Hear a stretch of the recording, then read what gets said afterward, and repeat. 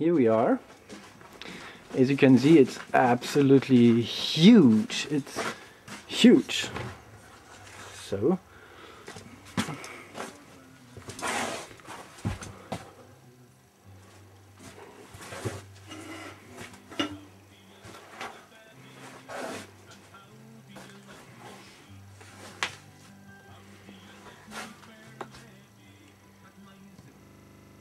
today we're going to make this frame. It means a 40 centimeter drum and bead with veneer inlays. Here I have prepared the layers. The outer layer is with a veneer inlay.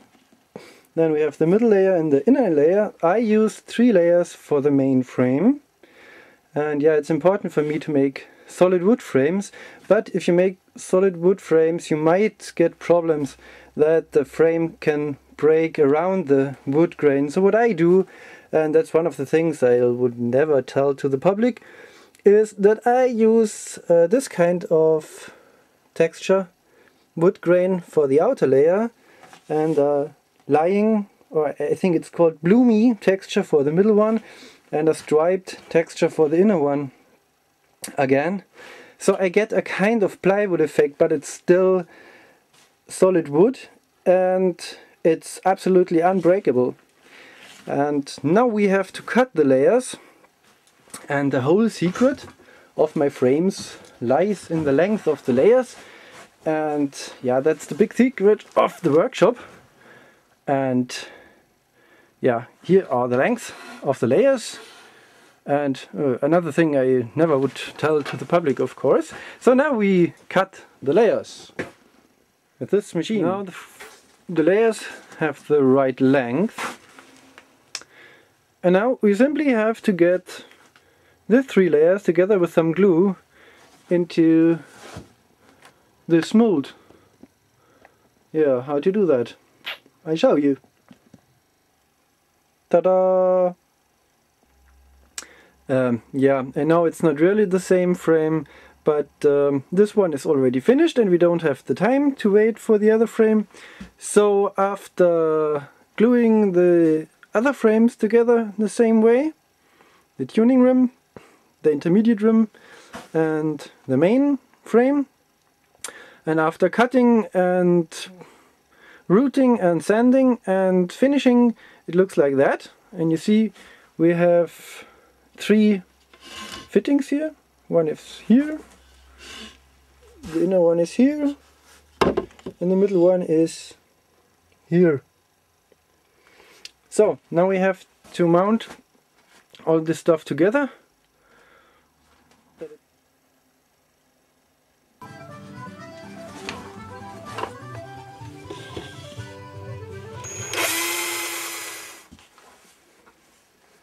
As you can see, I have made here a little distance between the main frame and the intermediate frame. So this is a kind of emergency exit if the drum should get into a very dry area on this planet and the skin would tighten too much, even if the tuning system is completely loosened. So it would be a possibility to just open these screws and remove this inner frame, so both frames can come closer together and the skin does not have to be removed or something like that. Yeah, as I said, it's a kind of emergency exit.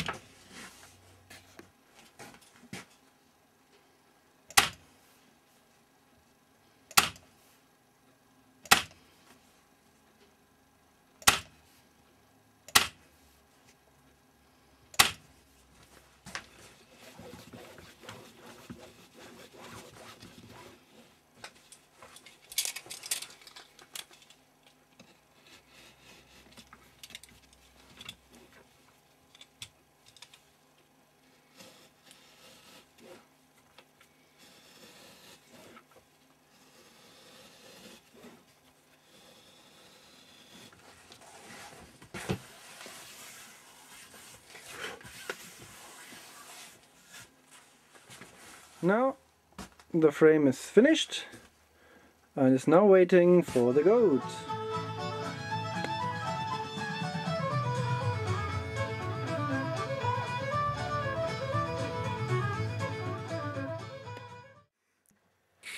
Sorry. So, I hope you enjoyed my little film, and maybe you've learned a little bit about my drums and why I'm doing what I'm doing, and hopefully see you again one day, maybe with my next film, maybe with the title From Mummy Goat and Daddy Goat to Dragon Skin. See ya!